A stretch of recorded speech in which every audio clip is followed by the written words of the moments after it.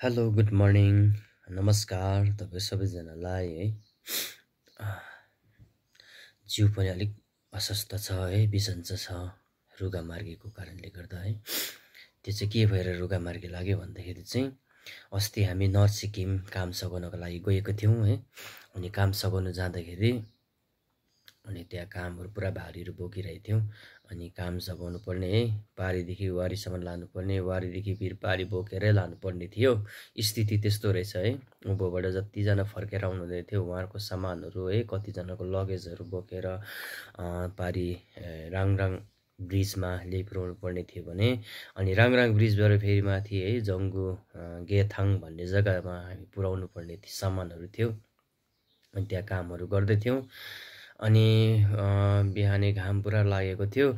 अनि त्यहाँदेखि बेलुका चाहिँ एकदमै पानीहरू पुरा परेको कारणले गर्दा पुरा शरीरहरू भिजेको कारणले गर्दाखेरि अनि बेलुका रुगामार्गी है ज्वरोहरूले पुरा सतायो।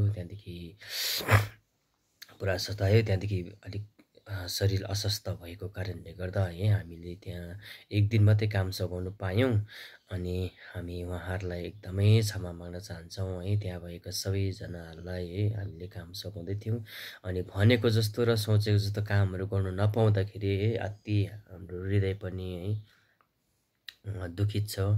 अनि आउनेछु फेरि पनि है केही दिन अब अलिक शरीरलाई एकदमै राम्रो एकदम फिट बनाएर त्यहाँ कामहरू सघाउनेछौँ अनि आउनेछौँ है फेरि पनि काम गर्नुको लागि। अनि केही हाम्रो साथीहरू पनि उँभै हुनुहुन्छ है, जतिजना हाम्रो हिगाउँले जतिजना सपोर्ट गरिरहनु भएको छ हाम्रो माथि नर्थ सिक्किमको लागि, उहाँलाई एकदमै धन्यवाद। काम सघाइरहनु भएको छ। जतिजना हाम्रो हिगाउँबाट टोलीहरू गएको थियौँ है, जतिजना गएको थियौँ उहाँहरूले कतिजना फर्केर आउनुभयो, कतिजना अझै पनि काम सघाइरहनु भएको छ। उहाँलाई धेरै धेरै धन्यवाद दिन चाहन्छौँ। किनभने अब मेरो शरीर अस्वस्थ भएको कारणले गर्दा है जतिजना मसँग गएको टोलीहरू थियो उहाँहरू आधी उँभै बसे अनि आधी चाहिँ यता मसँगै आएको छ है। उहाँहरू पनि भिजेर केही रुगामार्गी लागेको अवस्था छ है। कामहरू गर्नुपर्ने थुप्रो थियो। अनि जतिजना तपाईँहरू जानुहुँदैछ, जतिजनाले सघाउनु हुँदैछ उहाँलाई अति असल तरिकाले सघाइदिनु भएको छ, धन्यवाद छ। अनि फेरि पनि आउनेछु है त्यहाँ काम सघाउनुको लागि। अनि हाम्रो टोलीहरू फेरि पनि जाने निर्णय गफ सरसल्लाह हुँदैछ। अनि फेरि पनि जानेछौँ त्यहाँ काम सघाउनको लागि।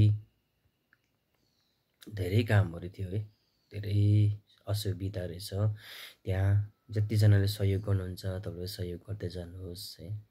बाटोहरू चाँडै बनिने अवस्था त छैन र भए पनि है अब केही समय केही महिनाको लागिसम्म चाहिँ एकदमै कोसिस गर्नै पर्ने अवस्था त्यहाँको सिचुएसन मैले चाहिँ बुझिरहेको थिएँ। फेरि पनि अब आउनेछौँ तपाईँहरूको माझमा। मेरो भिडियोलाई म यहीँ राख्न चाहन्छु। धन्यवाद।